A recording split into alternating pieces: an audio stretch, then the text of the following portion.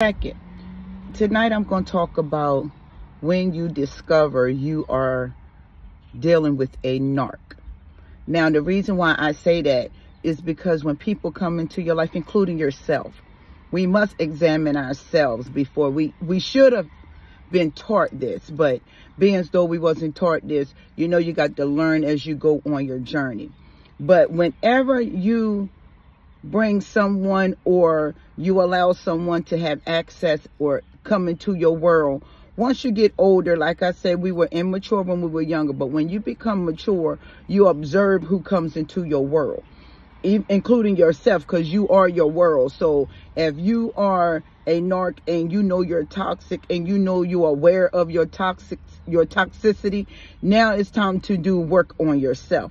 But majority times, Satan got so many people cemented in their little old dirty worlds, they don't think that they need help. Yes, you do. I'm here to tell you, you need lots of help, and Jesus is your help. And Satan gonna have you feeling like Jesus don't exist. He wants you to think that he exists. If you believe in Satan, you should definitely believe in Jesus and God, period.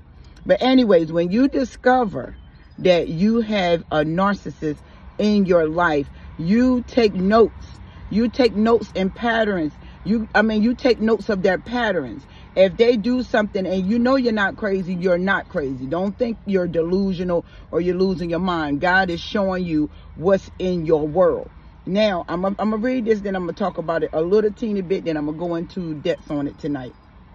And Ezekiel, I love Ezekiel. Isaiah 14, KJV, that's what I'm reading from. And it reads, 12. How art thou fallen from heaven, O Lucifer, son of the morning? How art thou cut down to the ground, which doesn't weaken the nations? For thou hast said in thine heart, your heart is wicked. Who could know it but God? But when he gave us his Holy Spirit, we can see the wickedness of people. We can see the pain, the stories of their pain. So when somebody lash out, somebody angry, somebody fornicates, somebody lied to you, somebody disrespect you, somebody cheat on you, somebody smear your name, somebody try to betray you, you know that there is some pain behind their stories.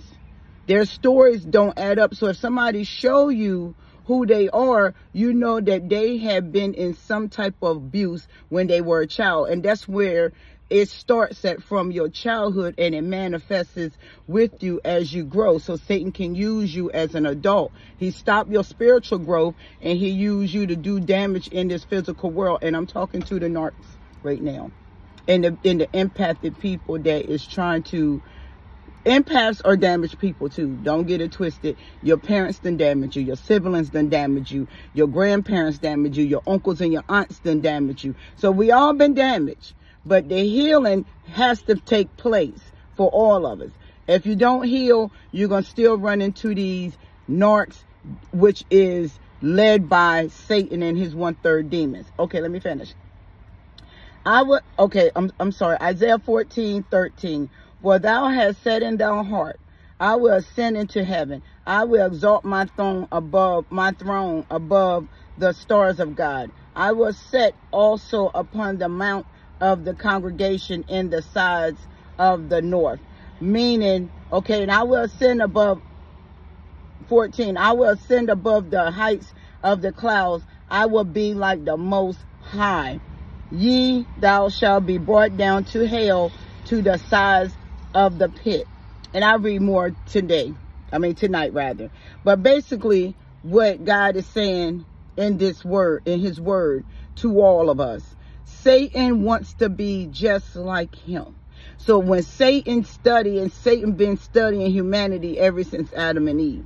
Satan been going through humanity, taking down so many souls for so many centuries and so many decades. So we're in a spiritual battle. This is not about our flesh. Satan uses the flesh as he appears as an angel of light. So when the narc come into your life with that first impression, like he's there for you or she's there for you, she loved you, and you opening up so quick, you have to examine yourself, and you definitely have to examine that narc.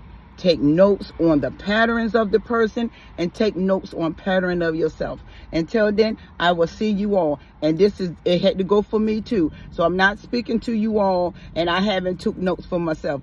I had to learn the spiritual realm just as well. Like I always tell y'all, I was toxic at once upon a time myself. But Jesus, but God, but the Holy Spirit. Well, God, Jesus, and the Holy Spirit, they turned my life around. Not therapy, not man. So therapy is just a title. That person behind that title did not change my life. Yeshua did. See you tonight. Blessings.